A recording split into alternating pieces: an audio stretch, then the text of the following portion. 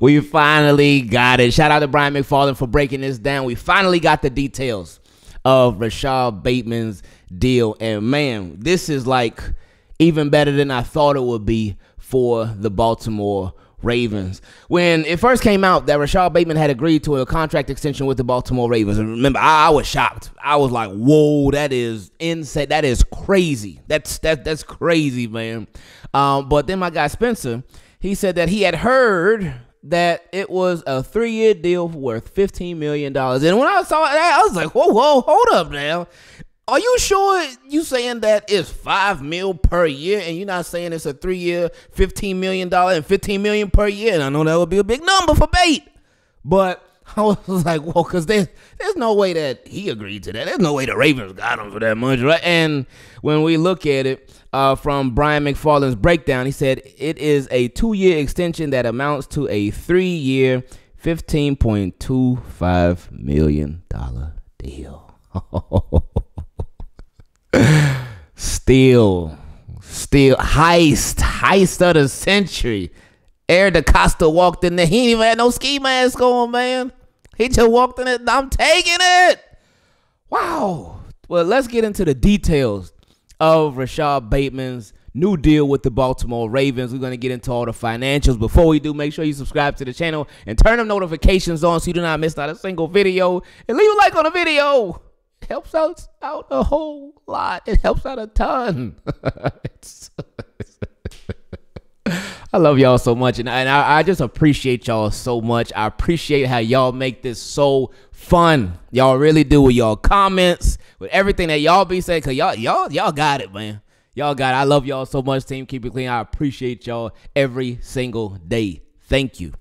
Now, getting into the details. So, Brian McFarland said it's just $12.8 million in new money. He said the deal includes $4.5 million in guaranteed money. That's it. $4.5 million in guaranteed money. Wow.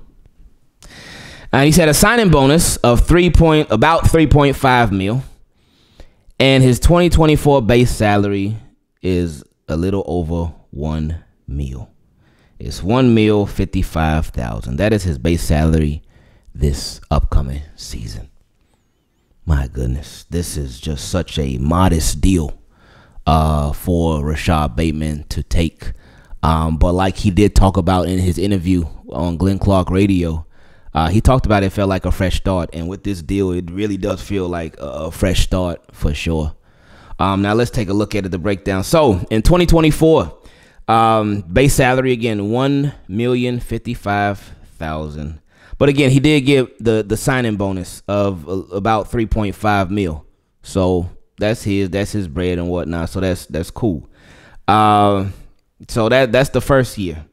Now, the second year, because the first year, like they obviously not gonna cut him. They're obviously not gonna cut him this year. He ain't going nowhere. Which is fine, which is good. But the second year, his base salary, it goes to $3,750,000. So $3.75 million. That's his base salary next year. Still extremely low.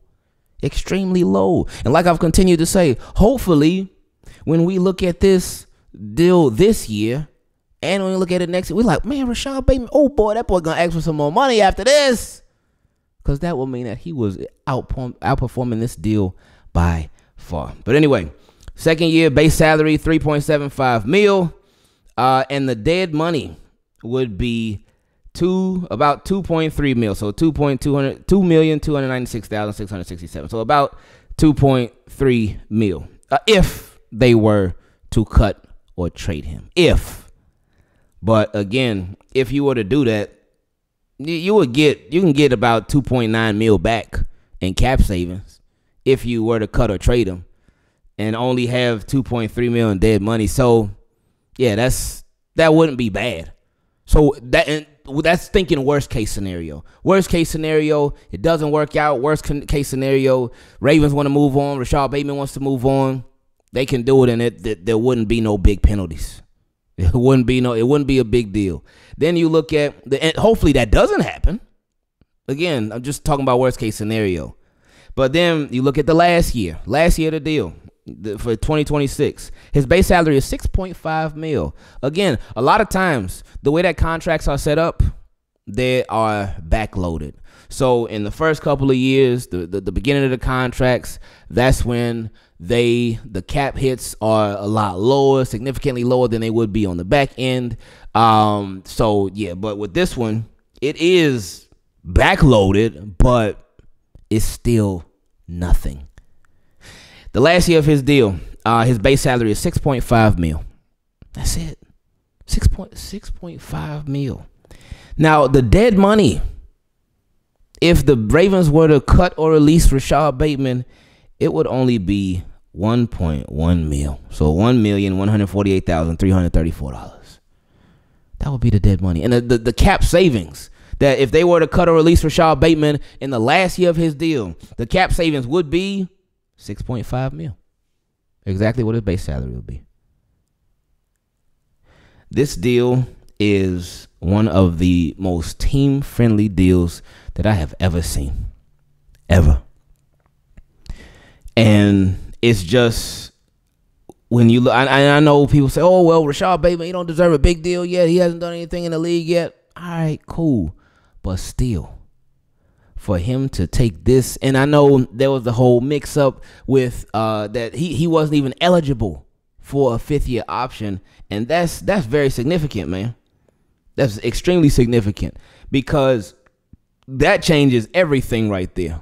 The fact that he couldn't even get a fifth-year option because he did not show up to training camp the first couple of days. He showed up late, so that negated his fifth-year option. But last year, when he did that, when that happened, that's when he changed agents. I guess he already knew.